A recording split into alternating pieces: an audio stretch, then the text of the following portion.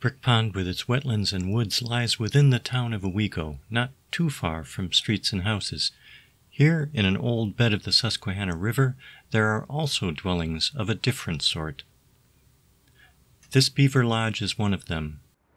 The pond beavers work to keep the water as high as possible, while we try to keep the place accessible to people.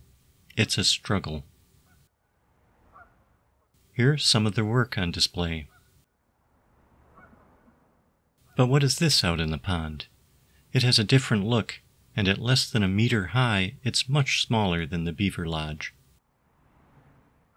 It's clearly made of different stuff, cattails and sedges and plant stems held together with mud,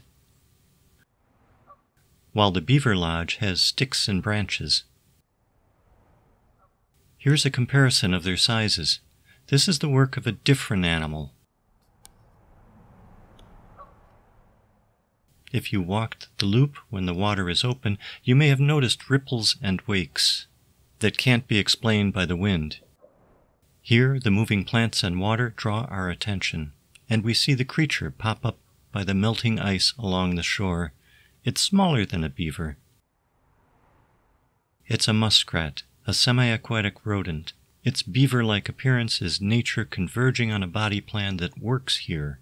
It's more closely related to voles and lemmings. It's active year-round, in winter under the ice, so it must find food year-round. It mostly eats plants, but will not turn down a catchable frog or fish. Aside from being much smaller than a beaver, you can't miss the difference in tails.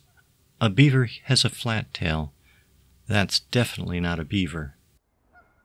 Like their lemming cousins, muskrats have lots of offspring, and also have cyclical population booms and busts. But they seem to be doing fine at Brick Pond just now.